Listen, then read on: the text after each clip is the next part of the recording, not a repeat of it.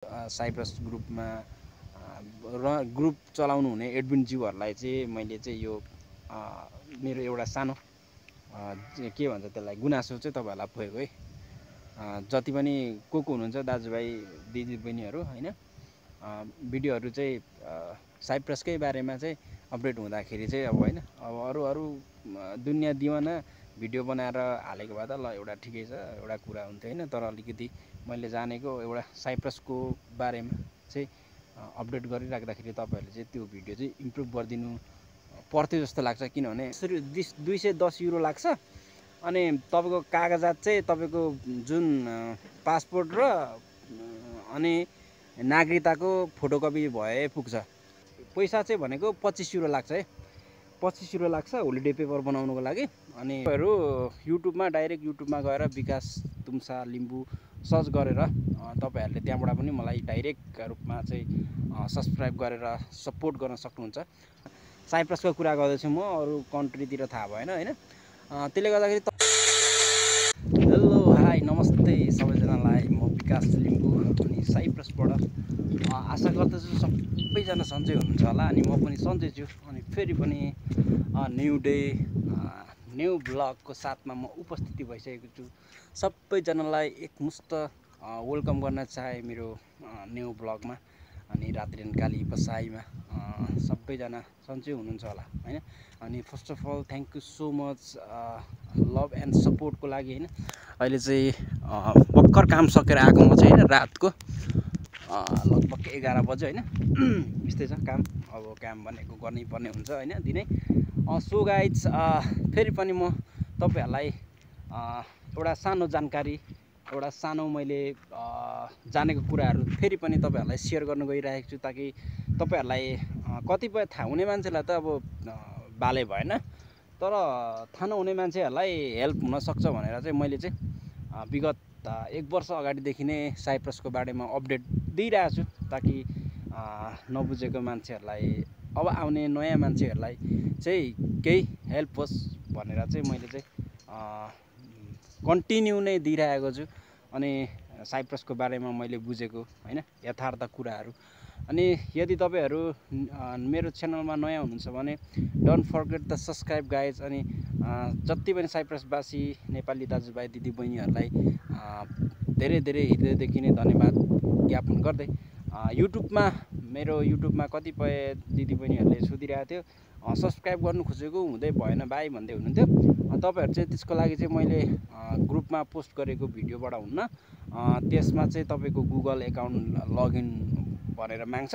तपाईँहरू युट्युबमा डाइरेक्ट युट्युबमा गएर विकास तुम्सा लिम्बू सर्च गरेर तपाईँहरूले त्यहाँबाट पनि मलाई डाइरेक्ट रूपमा चाहिँ सब्सक्राइब गरेर सपोर्ट गर्न सक्नुहुन्छ। भन्दै आजको विषयवस्तु भिडियो ब्लग सुरु गर्नुभन्दा अगाडि सम्पूर्णलाई फेरि पनि आउँदै गरेको महान चाड दसैँमा सबैजनालाई हार्दिक मङ्गलमय शुभकामना, सबैजनालाई धेरै धेरै शुभकामना ज्ञापन गर्न चाहन्छु। र सो गाइज भिडियो चाहिँ आज रहेको छ। सो गाइज धेरै जसो कमेन्टमा चाहिँ होलिडे पेपर बनाउँदा कति पैसा लाग्छ अनि के कागजात के डकुमेन्ट चाहिन्छ भनेर सोधिराख्नु भएको थियो धेरै जसो मान्छे कमेन्टमा पनि, अनि पर्सनल मेसेज पनि गर्नुभएको थियो। तपाईँहरूलाई धेरै धेरै धन्यवाद साथ सपोर्ट र तपाईँहरूको कमेन्टको लागि। त्यसलाई नै मैले मध्यनजर गरेर तपाईँहरूको लागि विशेष गरी साइप्रसमा रहनुहुने जति पनि दाजुभाइ दिदीबहिनीहरू नबुझेको हुनुहुन्छ तपाईँहरूलाई चाहिँ यो मेरो भिडियो तपाईँहरूको लागि बनाउँदैछु हैन। आशा गर्दछु सबैजनाले सेयर गर्नु होला, ताकि नयाँ मान्छेहरूलाई पनि हेल्प होस्, नबुझेको मान्छेहरूलाई हेल्प होस् है त guys. First of all holiday paper बनाउनुको लागि अस्ति पनि मैले अगाडि भिडियोमा पनि मैले भनेको थिएँ, होलिडे पेपर बनाउनुको लागि तपाईँको भिजा कार्ड चाहिन्छ, अनि पासपोर्ट भइगयो, अनि तपाईँको एग्रिमेन्ट पेपर चाहिन्छ है त। अनि तपाईँलाई कन्सुलस हाम्रो नेपाल कन्सुलसमा जानुहोस्। पैसा चाहिँ भनेको 25 युरो लाग्छ है, 25 युरो लाग्छ होलिडे पेपर बनाउनुको लागि। अनि के भन्छ भिजा कार्ड भइगयो, अनि के भन्छ तपाईँको पासपोर्ट भइगयो, अनि तपाईँको एग्रिमेन्ट पेपर चाहिन्छ है त। ल यो रहेको छ के भन्छ होलिडे पेपर नेपाल यदि कोही छुट्टीमा जाँदै हुनुहुन्छ भने होलिडेमा जाँदै हुनुहुन्छ भने तपाईँहरूको लागि चाहिँ होलिडे पेपर अति आवश्यक छ र यो होलिडे पेपरको लागि चाहिँ 25 युरो पैसा र 3 थरी कागजात भयो भने तपाईँलाई पुग्छ।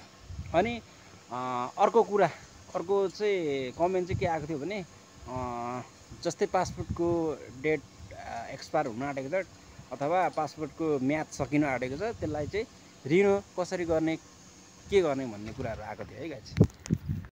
अनि गाइज पासपोर्ट रिन्यू गर्नुको लागि चाहिँ तपाईँहरूलाई त्यहीँ नेपाल कन्सुलेट सबै हाम्रो डकुमेन्टहरू हामीलाई चाहिने कागजातहरू सबै नेपाल कन्सुलेटमा उपलब्ध हुन्छ र त्यहीँबाट चाहिँ हुन्छ भनौँ न। अनि जब तपाईँको पासपोर्टको म्याद सकिँदैछ तपाईँको पासपोर्टको म्याद सकिनुभन्दा 6 महिना अगाडि तपाईँले प्रोसेस गर्नुहोला, किनभनेदेखि 3 महिना नयाँ पासपोर्ट बनेर आउनु लाग्छ, समय लाग्छ है यहाँ साइप्रसमा, विशेष गरी साइप्रसको कुरा गर्दैछु म, अरू कन्ट्रीतिर थाहा भएन होइन। त्यसले गर्दाखेरि तपाईँलाई त्यसलाई चाहिँ के डकुमेन्ट चाहिन्छ र कति पैसा चाहिन्छ भन्ने कुराहरू पनि आएको थियो होइन। अनि त्यसमा चाहिँ 210 युरो लाग्छ। अनि तपाईँको कागजात चाहिँ तपाईँको जुन पासपोर्ट र अनि नागरिकताको फोटोकपी भए पुग्छ। अनि तपाईँहरूले के भन्छ नागरिकता ओरिजिनल चाहिन्छ भने पनि छैन, तपाईँहरूले नेपालबाट के भन्छ फोटोकपी अथवा फोटो खिचेर पनि मगाउन सक्नुहुन्छ है। अनि पैसा चाहिँ लाग्ने भयो 210 रुपियाँ लाग्ने भयो।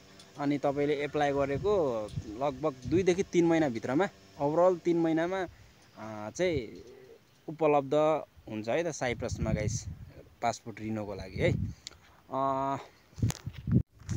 सो गाइस अनि जति पनि नेपालबाट नयाँ आउँदै हुनुहुन्छ, आउने सोचमा हुनुहुन्छ साइप्रसमा, तपाईँहरूको हातमा स्मार्टफोन छ होइन, नेट छ, इन्टरनेट छ। अहिले इन्टरनेटको जमानामा थाहा नहुने भनेको केही पनि छैन होइन, केही पनि हुन्न। सो तपाईँहरू यदि नयाँ नेपालबाट आउनु इच्छुक हुनुहुन्छ या आउँदै हुनुहुन्छ भने तपाईँहरूले गुगल अथवा के भन्छ फेसबुक होइन, अनि युट्युब जताततै सर्च गरेर साइप्रसको बारेमा भिडियोहरू अथवा केही इन्फर्मेसनहरू तपाईँहरूले उपलब्ध गर्न सक्नुहुन्छ।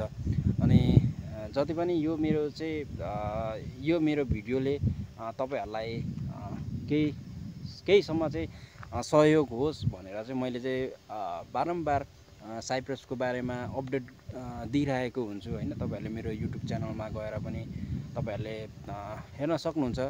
धेरै किसिमका कुराहरू, यहाँका तिता मिठा कुराहरू सबै मैले के भन्छ मेरो भिडियो मार्फत मैले राखेको छु युट्युबमा होइन। तपाईँहरूले त्यहाँ गएर चेक गर्न सक्नुहुन्छ।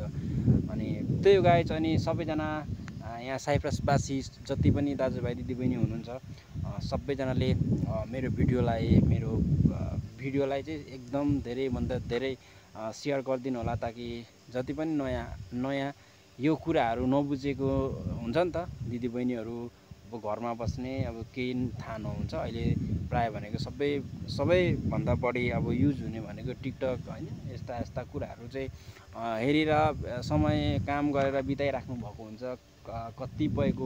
कतिलाई त हुन्छ नि त अब थाहा हुन्न नि त कहाँ कसरी गर्ने के गर्ने भनेर। अनि सो उहाँहरूको लागि चाहिँ मैले भिडियो बनाउँदैछु।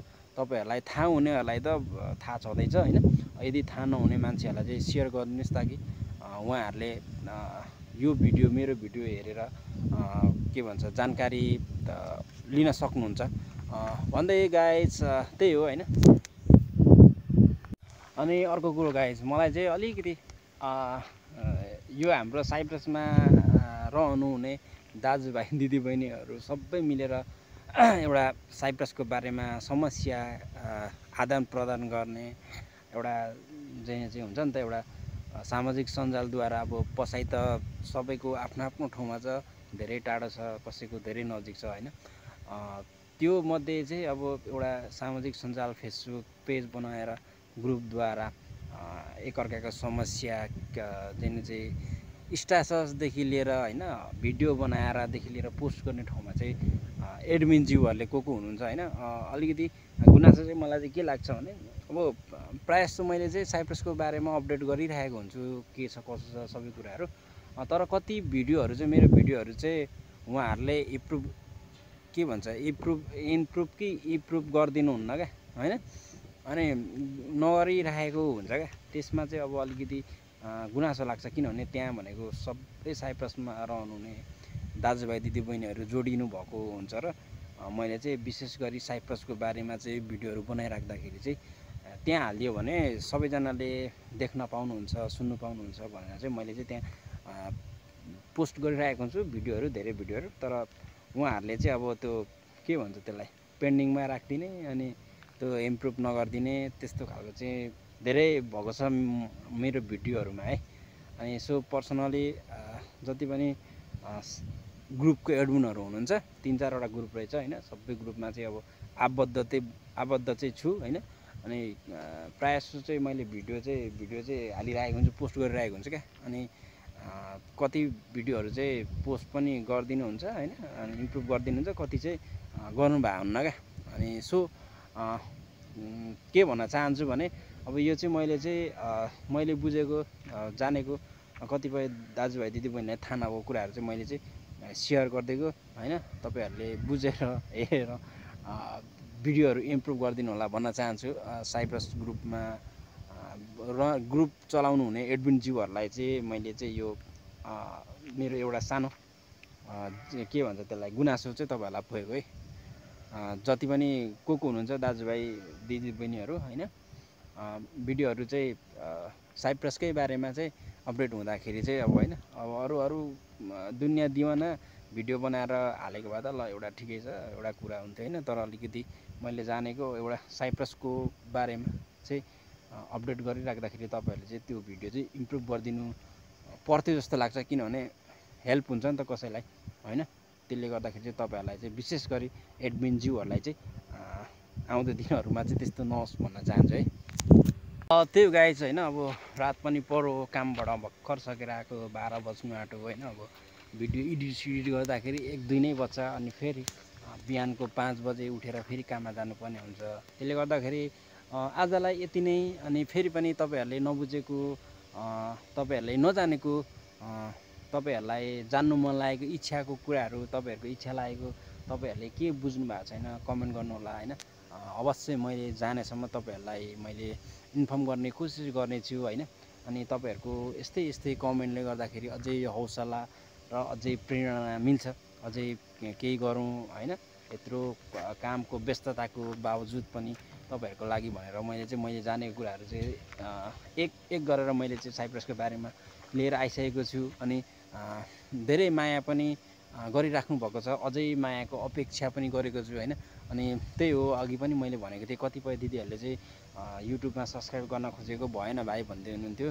अनि त्यसको लागि चाहिँ तपाईँहरूले डाइरेक्ट युट्युबमा गएर विकास तुम्सा लिम्बू सर्च गरेर पनि तपाईँहरूले त्यहाँबाट पनि मलाई साथ सपोर्ट गर्न सक्नुहुन्छ। अनि जति पनि नयाँ हुनुहुन्छ फेरि पनि once again don't forget the subscribe my channel, like comment share गर्न नबिर्सिनु भन्दै आजको लागि पनि फेरि मेरो भ्लगलाई यहीँ अन्त्य गर्न चाहन्छु। सबैजनालाई फेरि पनि एकमुष्टमा आउँदै गरेको दसैँको धेरै शुभकामना। देश विदेशमा छरिएर बस्नुभएका हाम्रो नेपाली दाजुभाइ दिदीबहिनी, आमा बुवा काका काकी अङ्कल सबै बाजे बोजू सबै छोराछोरी भाइ भतिज सबैलाई मेरो तर्फबाट र हाम्रो सम्पूर्ण साइप्रसवासीको तर्फबाट सबैजनालाई धेरै एकमुष्ट मङ्गलमय शुभकामना भन्दै फेरि पनि आउनेछु कुनै भिडियो लिएर। त्यतिन्जेलसम्मको लागि बिदा लिन चाहन्छु। Love you guys, C you सुन। स्वस्थ रहनुहोला, खुसी रहनुहोला। Happy Dashain once again, by by, C you soon.